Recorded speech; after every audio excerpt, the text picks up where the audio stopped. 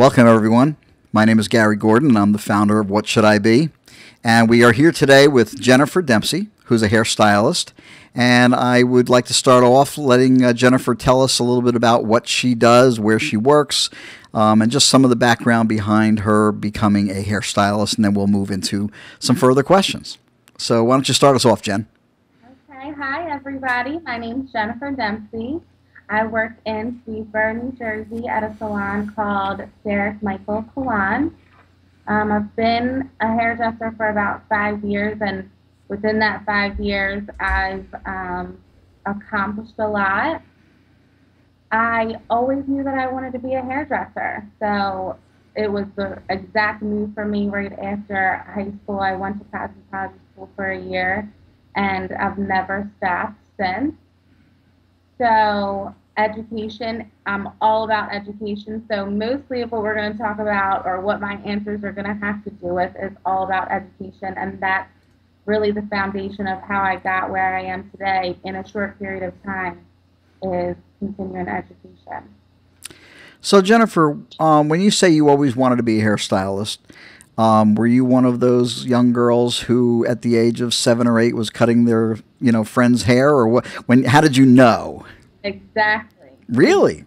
Cutting Barbie's hair off, making them all bald, actually. That's very. And I always, whenever I talk to younger girls, you have to have that. You kind of have to always have that want to be a hairdresser from a young age to really make it. Because unless you're going to be a celebrity hairdresser, or, really up there working with celebrities, or in Hollywood charging $1,200 for a haircut, we're never going to get rich overnight off being a hairdresser. So if the love and the passion isn't behind it, then you're just going to find yourself unhappy. Did you know anyone when you were, let's say, back in high school or before, that was a hairstylist, that kind of like was a role model of any way in that work?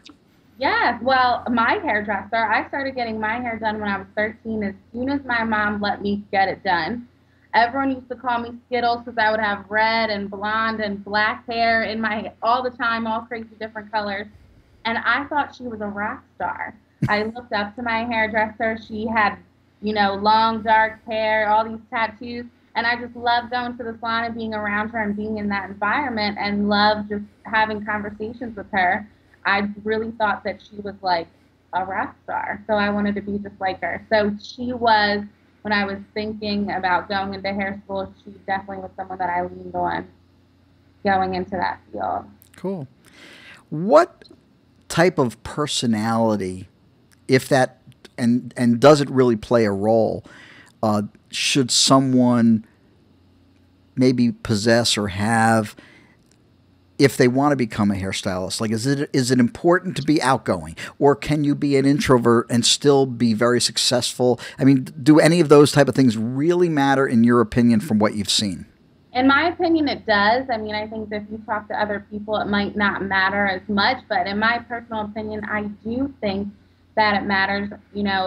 I always say personality is what keeps clients coming back. You can go and get a good haircut anywhere. You can go and get exactly the color that you imagine anywhere. But it's that personality that keeps people coming back, that personal bond that you share with people. And then you end up starting doing their 2-year-old, and then now they're 4, and you've walked through divorces and marriages and having babies with your clients, and they start to become more like a family, and you have a special bond. So the more outgoing that you are and more open, I believe whatever kind of hairdresser you are, whatever kind of personality you have, that's who you attract to you. So I'm very outgoing, kind of loud. I sing and dance around the salon and have a good time. And those are kind of the clients that I have too, that are kind of outgoing, getting a blowout on Saturday because they're going out Saturday night. So in my opinion, that's how I feel. Have you met any hairstylists or work with any that maybe are of a different type of personality than you? Maybe they're more reserved. Have you worked with anybody like that? In my personal salon, I feel like everyone kind of has a special flair. and their own personality, but all outgoing. I have seen it maybe other salons where someone's kind of just quiet, cutting your hair, not really digging too deep in your personal life or not telling them about you personally. So I have seen it in other salons, but in my personal salon, I feel like everyone is kind of outgoing in their own way. Okay. Now, as a hairstylist, how many days a week do you typically find that you have to work, or can you tell me about how rigorous is the work schedule for a hairstylist? Hours, days? That's the great thing about being a hairdresser because it's all up to you. I want to say if we're talking about a younger woman that's just getting out of cosmetology school, it's really important that they know that it takes a lot of sacrifice, a lot of long hours, a lot of work to become a hairdresser. A lot of girls think that they just go to hair school and they come out and get on the chair right away. And 99% of the time, that's not true. So as a young hairstylist getting out of school, you become an assistant first. So I know we work our assistants as much as possible. You get an hourly rate. You learn as much as you can being an assistant. And then, as a seasoned hairstylist, you can kind of make your own hours. I know, for example, one woman in my salon, she has 2 kids. She's married. Her husband just retired. So she works 3 days a week, maybe 25 hours. And then me, who's a younger hairstylist, I work 5 days a week, depending on what I have going on, between 40 and 50 hours a week. So it's all up to, the circumstances. You can kind of work less or more or however much you want to. That's the beauty about being a hairdresser. Are salons openly, flexible to allowing different hairstylists to do that? It depends on what hair salon, you work in. There's all different kinds of hair salons, from the $8 haircut salons, which I'll never recommend to anybody, or maybe a little bit higher salon, and then I call them the really snooty salons. So it all depends. My personal boss and the woman that owns my salon, she is very flexible, but she has rules. She wants at least 3 stylists on a day.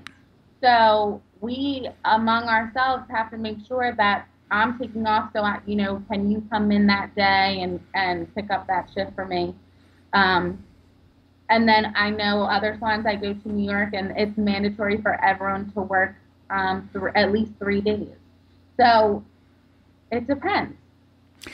So as a new stylist, someone out of school, you go to school, you come out, you're most likely going to start as an assistant, from what I was hearing you say? Right. And as an assistant, I'm guessing they're going to work you to death? Well. Probably? Well, you're not going to do, you're not going to jump right behind the chair. That's okay. I feel like is not what the cosmetology schools tell you. You go to cosmetology school and you learn, and they teach you how to pass the state boards. That's their job. Okay. They're teaching you all the different haircuts, how to formulate color. They're not teaching you all of that. So it's almost like being an apprentice. You get into a salon, you're sweeping up hair, shampooing, doing conditioning treatments, and learning as much as you can, watching the seasoned hairdressers do haircuts.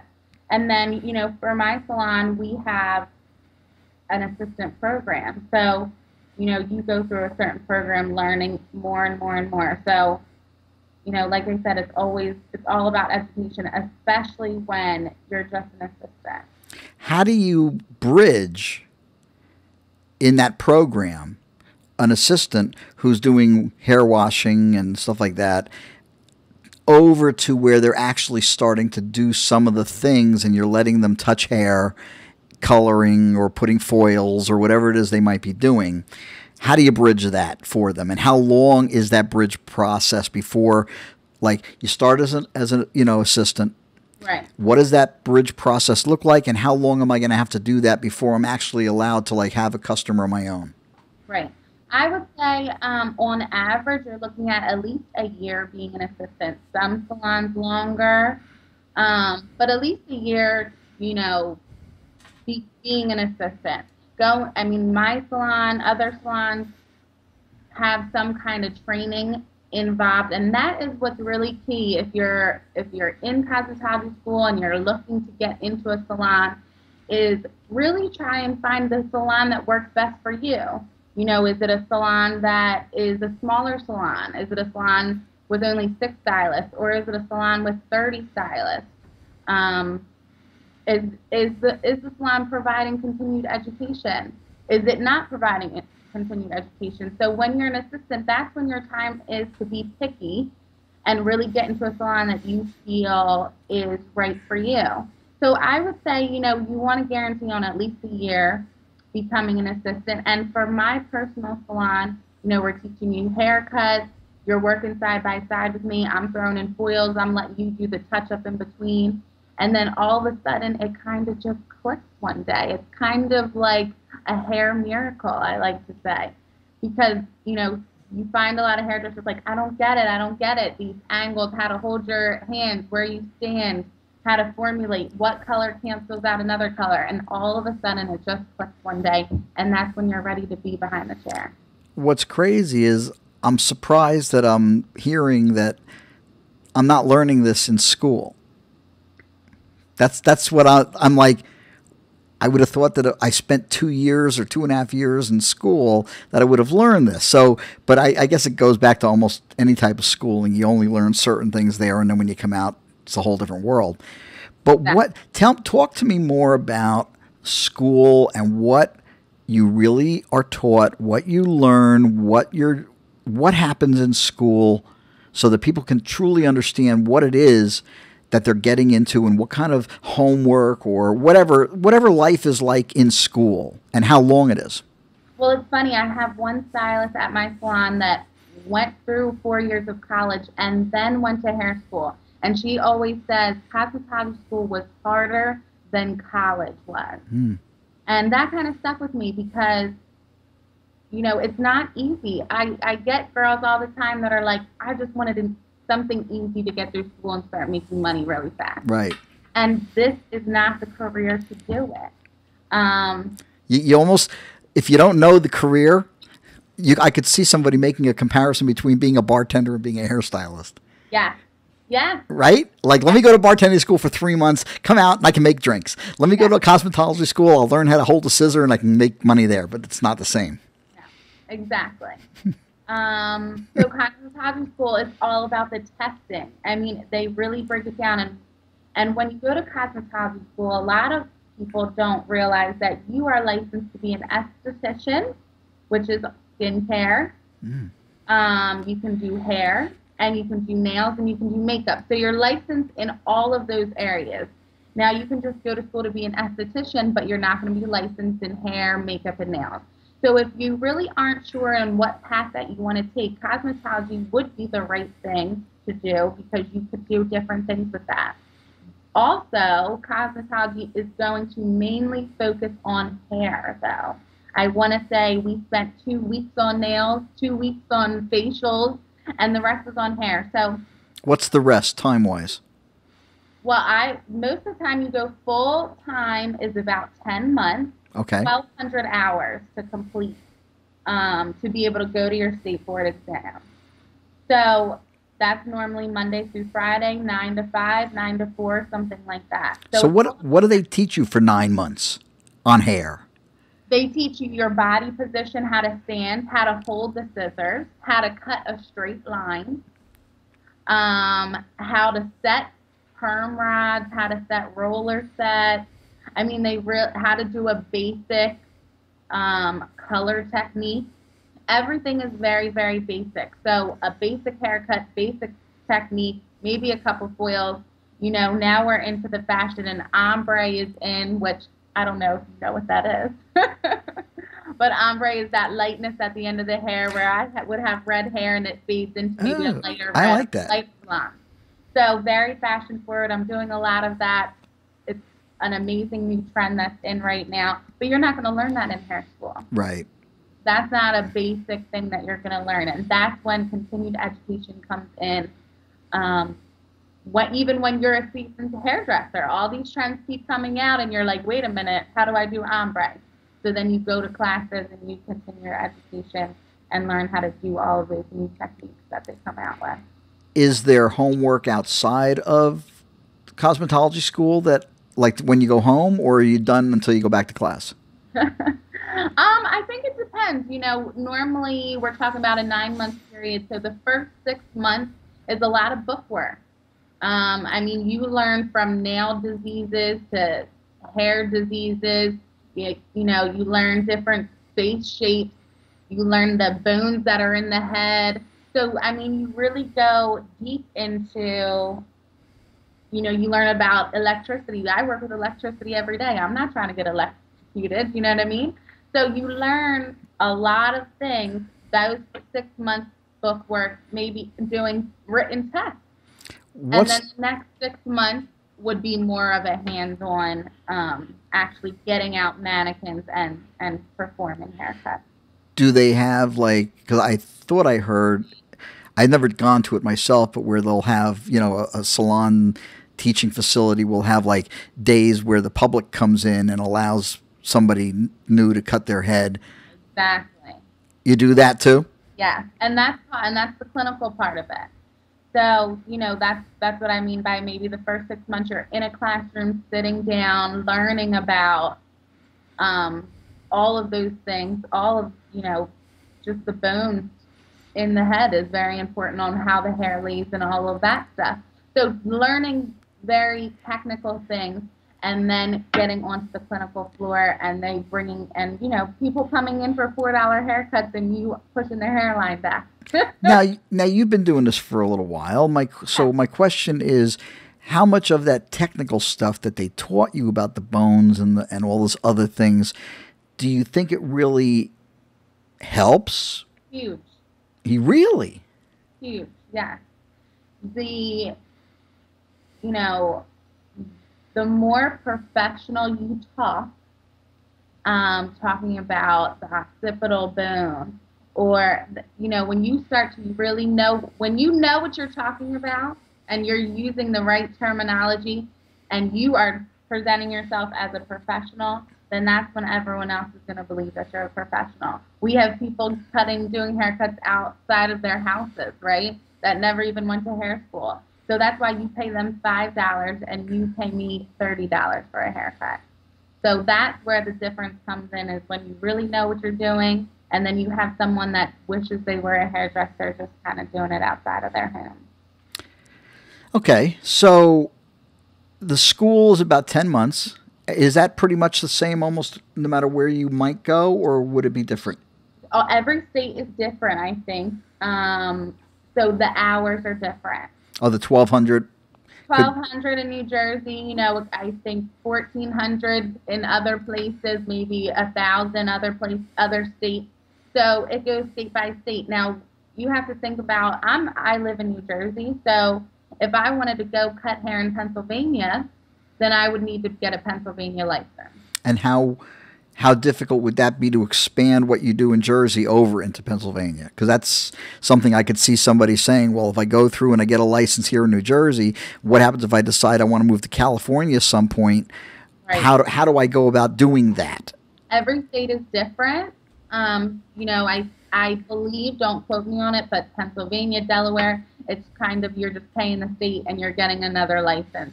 But I want to say maybe California, if any state has more required hours than what you already put in, then you actually have to go back and complete those extra hours. Even if you've been doing it for 10 years?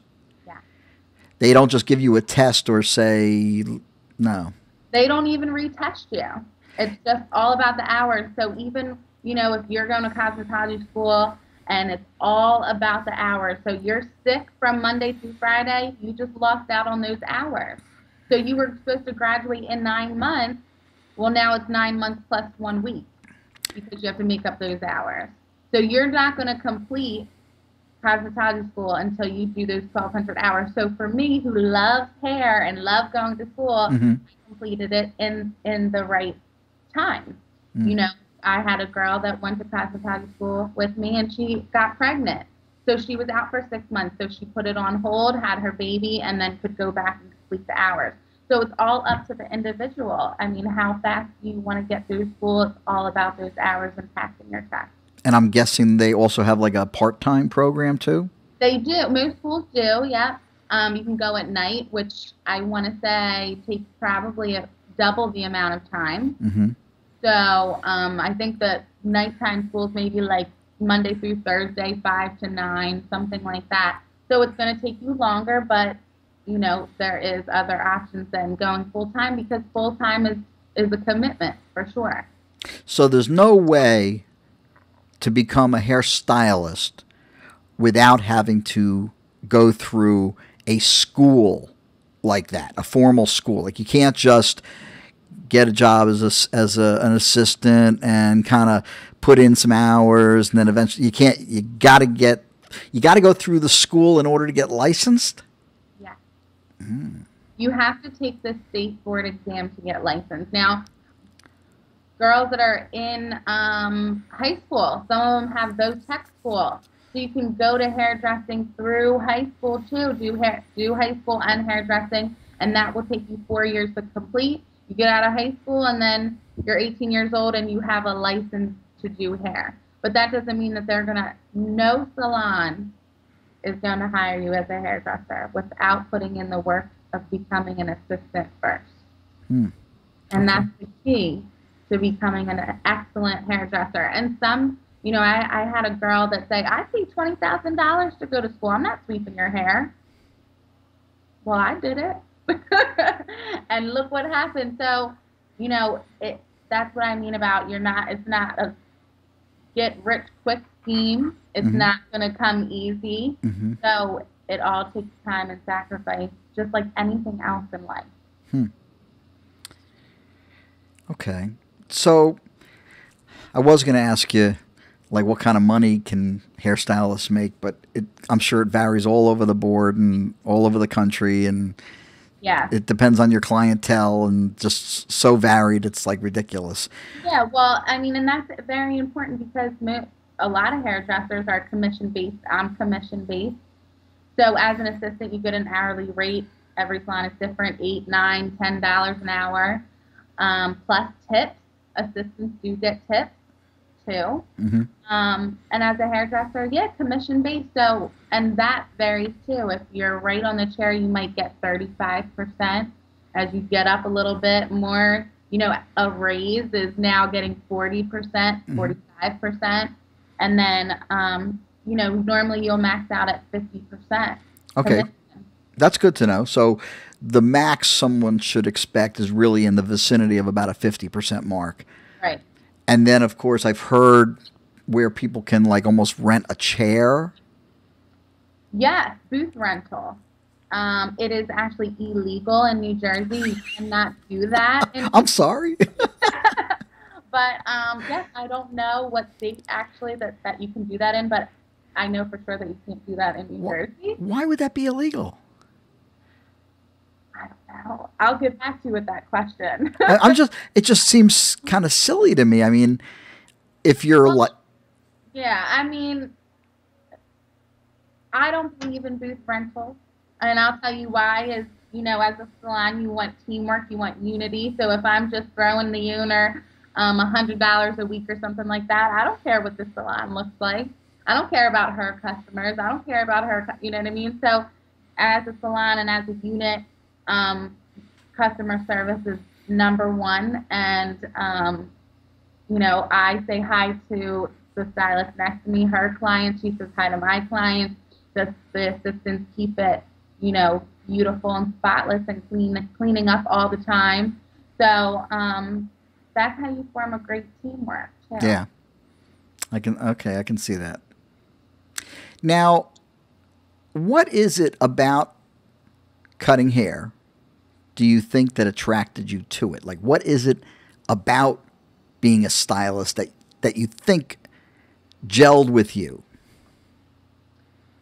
I feel like hair changes lives.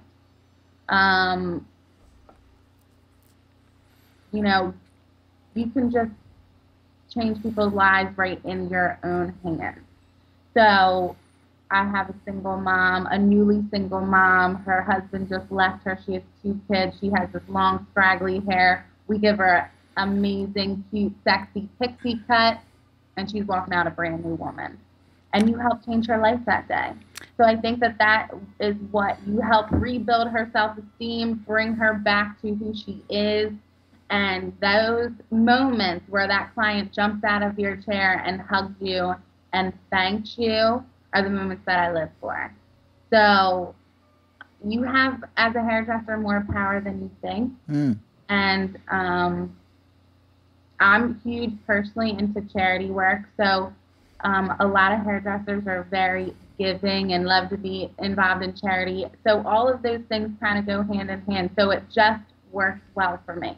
And my boss loves me and kind of lets me have some control in what I want to do. So bringing charity events into the salon, doing cut-a-thons and things like that just makes my whole world go round. So really having a strong connection with your owner, with your boss, with your manager, building that trust up, and them letting you kind of explore and do your own thing is a very magical thing as well. So don't just settle for any salon. Find the right salon for you. What is it about being a hairdresser that people should know that maybe it wouldn't be the right fit for them? You are on your feet all day long, which I think people don't really realize. I mean, people know that about hairdressers, but don't really realize how much hairdressing takes a toll on your body. I mean, being a hairdresser, the number one thing is we have to be fashion forward. So we have to stay up with the latest hair trends. I want to let you know that bangs are in this fall, so go and get yourself a fresh fringe, whether it's a side bang or a full bang. But we have to be fashion forward. We have to know what's going on. So having your hair done, having your nails done, being, dressed right, whether that's pumps or wedges or cute flats. I mean, we're all about fashion and we're in that beauty industry. So we have to stay up on that. So I know when you're first starting out as an assistant, you're not making that much money. The stylists are buying Michael Kors watch and you can't afford them. So that's where the sacrifice comes in, and that's where the determination comes in. So, I love that part about it, and I love getting dressed up every day. So all of that matters when you're looking at becoming a hairdresser. If you're looking to just if you're the type that could see yourself sitting behind the computer and typing all day, hairdressing is not for you. Okay. Now, you were kind enough to send me over your resume, which gave me a lot of insight as to things you've done. And I was just very surprised, I guess, that in relatively a short period of time, it's like you've gone through a tremendous amount of education and training things. You've increased, different things by very large percentages. It looks like you've only worked really at a couple different places, which I thought was good. It wasn't like you were hopping around and so forth. And we will put the resume up so that people can just get an idea. I didn't want to put it up so they could just necessarily get an idea of you, but also of what a resume of someone who loves what they're doing is actually doing to build that career. Right. Because I see just this Ted Gibson's Advanced Academy technique, that you just did in July. And I know we're only in October of 2013, but that was recently and so forth. How many different training things or let's say how often in the course of a year, how often do you think that you're going to these things? Don't tell me all the time. Well, let me tell you that mandatory in our salon, you have to do 2 advanced education a year to keep your job at the salon that I work in. I want to say last year I did 14 different classes and academies. But, I never wanted to be that average behind the chair hairdresser. So I never saw that for myself. So continuing education is the only way that I know how to become better and how to grow yourself and your talent. So that's why I'm so committed to continuing education. And, I don't see myself being just behind the chair forever. Right now I'm going through an interview with Matrix, which is a huge color line. It's a color line and the products that we sell at the salon. And that's actually what I made that resume for. So it's actually a waiting game right now to see if I get a job offer or not. So that's my newest exciting adventure that I have going on. And, I can't stress it enough that if you are someone that just wants to get through school and just cut hair, you're never going to make it. You have to have a passion, a love for this industry, and know that your job's never done. So, what would this next job give you the ability to do? I would become one of Matrix educators. So, just like any other job, just like coming into a salon, I will start at the bottom and I will go around locally and teach schools and other salons about Matrix and their products and their color line. And so I'll start there. And then as you work your way up, you can end up being the artistic director of Matrix, which is the top of the top, which when you go to these hair shows, it's almost like a fashion show, but it's for hair. And they're on stage and they're creating these amazing haircuts and colors, and they are the top educational director for Matrix. And that is my dream, to work my way up to that, to being on the main stage teaching thousands of other hairdressers different techniques like that. Now, why do you want to do that as opposed to continuing as a stylist? I don't think that I'll ever stop being a stylist. So okay. I don't want to say that I'll never stop being behind the chair. Mm-hmm. I love the personal interaction that I have with my clients, and like I said, growing with them through the years and things that they're going through, things that I'm going through. I would never give up being behind the chair. How would you do that and be working for Matrix? In the beginning, I would probably only work for Matrix. Most salons are closed on Sundays and Mondays, except for like the big chains and things like that. Mm-hmm. So I know in my salon, when we have educators come in and teach us, it's on our days off. Oh. So going around on Sundays and Mondays would be when I would work for Matrix. Oh, so okay. I could necessarily, I could still keep working full-time at the salon and then working with Matrix, and I would be working 7 days a week and be exhausted. It's all right. It's not going to kill anybody. Now, I saw you said something responsible in one of your listings where you're currently working. It says responsible for 80% of monthly salon product sales. Does that mean out of all the sales that were sold for salon products, you were doing 80% of them? Yeah. Yeah. And what do you attribute that to? Just pushing them, or what? How did you get to that status out of all the people working there that you alone were doing 80%? I think that that's a special technique that you either have or you don't have. It's kind of, my boss always makes fun of me and is like, why aren't you like selling insurance or something? You're such a saleswoman. But I love what I do, and I love my clients, and I love the work that I do on my clients' hair. So I want them to be able to recreate what I created in the salon. And the only way that they can do that is by having the products that I use in their hair. That is such a good answer.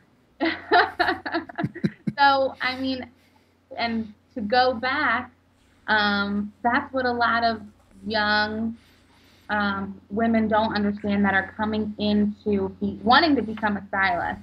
That's all the things that you have to learn. It's not all about technical performance on the hair, the coloring and the cutting. It's about how are you going to get clients. I remember the first week that I was on the chair from assistant to stylist, I worked 40 hours a week and made $100 because you're transitioning from an hourly rate to commission. I didn't have any clients. So what are you going to do to get clients? I walked around door to door to door passing out flyers, going to Wawa, stopping women and saying, I love your hair. I would love to do your hair. It doesn't happen overnight. So even when you get that chair, how are you going to get clients to fill that chair? You don't just take them like round robin coming in the door, or they're almost, depending upon the salon, that might not be possible. Exactly. Most salons, like the salon that I work in and the salon that you're paying decent money for, do not have a lot of walk-ins. It's by appointment. So, yeah, if you want, one of my first jobs was best cuts. So I was doing men's cuts in and out all day long. And that's not what I wanted to do. But I got good at doing men's cuts, but that's not what I wanted to do. I was getting $3 tips, $17 haircuts. I was not making any money. So to now transition to a $23 haircut for a man, and they're rebooking with you and they care about their hair and they're buying product from you and they're tipping you now $15, $10, and coming in every 4 weeks to see you. I feel like a cheapskate now. Yeah, how much do you tip your hairdresser? Let's talk about that. I usually tip about $5 for like a $17 cut. Okay. But so I feel cheap. I feel like a cheapskate now. No, you don't have to. But I also see something that I didn't know what it was. You said interpret creative briefs from clients. What does that mean? That's a fancy way of saying consultation. Oh, okay. So a woman comes, and this is all something that you have to learn how to do. You have a woman that comes in and is blonde, and she's like, I don't want any braids in my hair. I see orange in my hair. I see red in my hair. And you're like, what? Red? This is red? So it's all about trying to figure out exactly what the client is saying, interpreting what they're saying, and making sure that you're speaking English and they're speaking English and you're both on the same page so you don't have any unhappy clients. And that's a task within itself. Where do you learn that? Because I'm gathering they don't teach you that in the school. Working with other seasoned hairdressers. That's why becoming an assistant is so important. You're hearing how, she talks this way to her clients. This is what she uses as examples. This is how she explains things to them. And then this is how the other stylists talk. This is what they say. So being around other hairdressers that are successful and learning from them, it's all about sitting back and watching how they cut hair, how they color hair, how they talk to their clients, how they get referrals, how they sell products. It's a whole lot more than just cutting hair. And that's what I would love for everyone to know. It's, my sisters always say, you have such a fun job. I do have a fun job. I love my job, but it's a lot of work too. Right. Not easy. And I think over time that they have witnessed that too. And they're like, hairdressers really have to be hustlers. They really have to be out there promoting themselves. They need to always have cards on them. And you need to look like a hairdresser. I mean, everywhere I go, people are always like, I love your hair color. I love your hair. I love your nails. And that's what you want. You want to look like a hairdresser, not like you're going to the gym. Unless you're going to the gym. Now, since you can't cut your own hair and color your own hair. I wish. What do you mean you wish? I wish if I could take my head off my body, I would do tons of stuff to this. So who do you trust type of thing? Not specifically the person's name, but in other words, how do you select who's going to do your hair to represent you type of thing? Me personally, whoever really has time in the salon, it goes to say, if your hair looks a mess, then you're really busy in the salon, right? Because you don't have time to get your hair done. So believe me, I go with like 6-inch roots all the time. And then I end up going in on my day off. But I mean, just having a conversation with the other stylists, really anyone in my salon can do my hair. I used to have a short haircut, so I only let the owner cut it when it was shorter. But it's all about, anyone can put color on, right? Anybody can put foils on. You learn all that in school. You learn everyone can do a foil, everyone can put color on. The difficult part about it is formulating. The formulation of what color you mix together. So normally I mix up all my own color and say, can you put this on for me? Oh, okay. Now I got it. So that's, that's the most, you learn how to do all of that, doing root touch-ups, doing foils, doing all of that. Anyone can do that. Over time, you learn how to do that. The hard part about coloring hair is the formulation part. So if you're going to hair school, make sure that you know the color wheel like the back of your hand, because you're going to need it. Now, but your hairstyle, the cut, is very styled. I mean, it's not like it's just all one length and just cut at the bottom. So that also looks like it would take some finesse and some expertise beyond just a cut type of thing. Yeah, and that all comes, with time. You're not gonna just, and that's, when you see my resume, you're like, okay, she did this and she did that and she did that. You're not gonna ever learn everything, and you're never gonna know everything. And that's the beauty about hairdressing. It never gets boring, because there's always someone better than you, someone that you can learn from, and someone that's coming up with new techniques, or you're coming up with new techniques. And so your job never gets boring. You always, have to be willing to push yourself to the next level, whether it's different kind of curling irons that's coming out, or different kind of braids. Braids are huge right now. Or, my bangs just aren't cut straight across. They have an angle to them. So how do you do that? So it's all, it's all just more than what you think it is. Right, right. Now, do you, as a stylist, not you necessarily, but as a typical stylist, are you responsible for buying your own products, your own hardware, and things like that you work with, or does a salon usually give it to you? Well, it depends on what you're talking about. So let's talk about products that you use on your station to sell. My salon, we do not have to pay for them.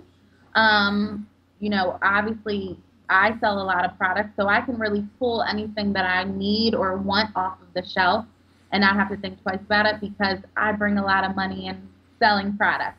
But maybe the stylist that's next to me does not sell as many products, so she can't pull as many products off the shelf, if that makes sense. Yes, right? It does. So then she just steals my products. I got you. And so shears and blow dryers and clippers, now that's all on you. Those are all your tools. I really want a new pair of shears, and the ones that I want are about $600, and they're stainless steel, and they never go dull, so I'll probably have them for at least 10 years. But the shears that I'm using now are about $300. So it's all an investment. It's all sacrifice. The shears that you get in cosmetology school will not be okay when you're cutting real people's hair. Mannequins do a number on your shears. So, you get those shears in school, and they're your practice shears, and then be prepared to pay a couple $100 for some nice shears when you get out. But all of that is up to you, keeping on top of blow dryers and curling irons, and all of those kinds of things are put on the stylist for the most part. And what about when you want to go to training events? Are they free?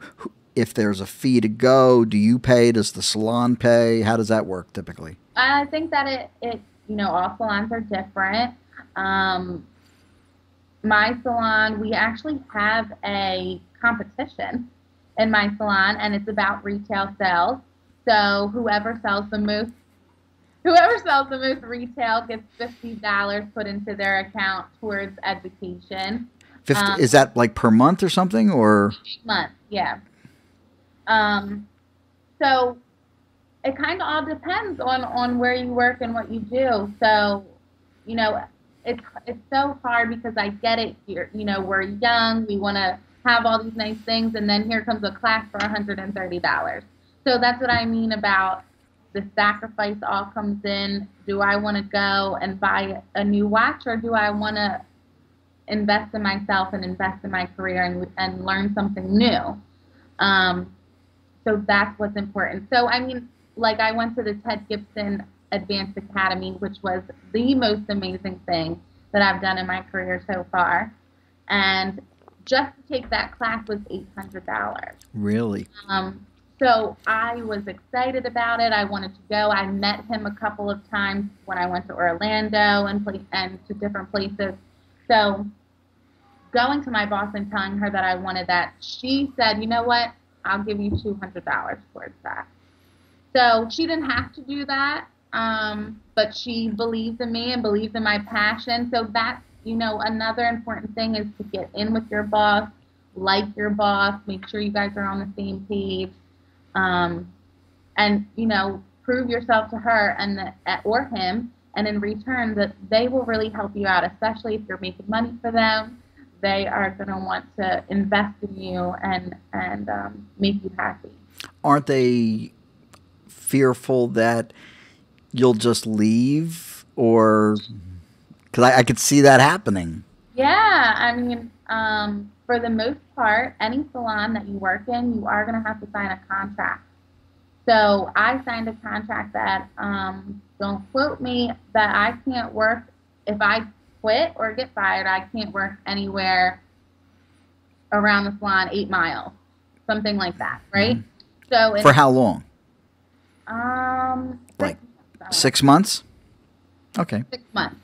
So any salon can make up their own contract, and all of that can be adjusted. But 99% of the time, you are, as a stylist, going to have to sign a contract. As an assistant, do not sign any contract, and you shouldn't have to. Okay. But yeah, so obviously, I could pick up and go to the next salon down the street and take all of my clients with me. But that contract is kind of a nudge in there that's saying, well, you can't go down the street, but you can go 8 miles away. 8 miles away, and your clients probably aren't going to follow you. And that's kind of a way that the salon can kind of protect that. But if you're a really great stylist, they'll follow you. I'm sure. But that's why I have been stressing that as an assistant, as a newbie into the industry, find a salon that works for you, because you don't want to be a salon hopper. You want to get into a salon, commit to that salon, become a part of their team, and really grow in that salon. And that's how you build trust with your owner. That's when they're going to invest in you, help you obtain your goals. I mean, my boss is really amazing, and she's supporting all of my matrix auditions that I do and everything that I want to do. So she could have easily been like, no, I want you to be in the salon. But she gets me my goals, so she supports all of that. So that's really important to me. That sounds great. Now, to wrap everything up, because I think we covered a lot of good stuff, and I really appreciate your time. Yeah. I'd like to end it by just asking you if, realizing that this, interview could be seen by, any number of people interested in doing this, what final words, what advice somebody out there who might be anywhere from maybe 9 or 10, 12, 15, 18, 25, 40, thinking of becoming a stylist, what final thoughts, like what would you want to give them as a few words of wisdom, like think about this or do this or make sure you do that? Where would you like to end it and give them some final words of thought? My first thing that I would love to stress is hairdressing is probably the best industry to work in. So if you are that little girl that's cutting all your Barbie's hair off, or loves playing with makeup and loves fashion and all of that, dive right in. You won't be sorry. And the great thing about being a hairdresser is, you're not boxed into just being behind the chair. Being a hairdresser, you have so many options. You can travel to New York and work for the best of the best, or you can stay in your hometown and work for your little mom and pop shop. or you can go work for a school. You can go do hair in Hollywood.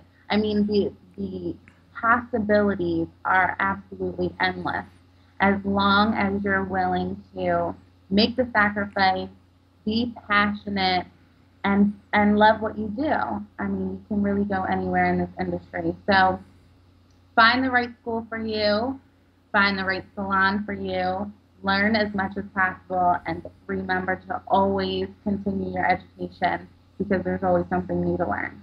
That's great. Jennifer, thank you very, very much. Thank you. And I wish you all the best with your upcoming Matrix position. Thank you so much.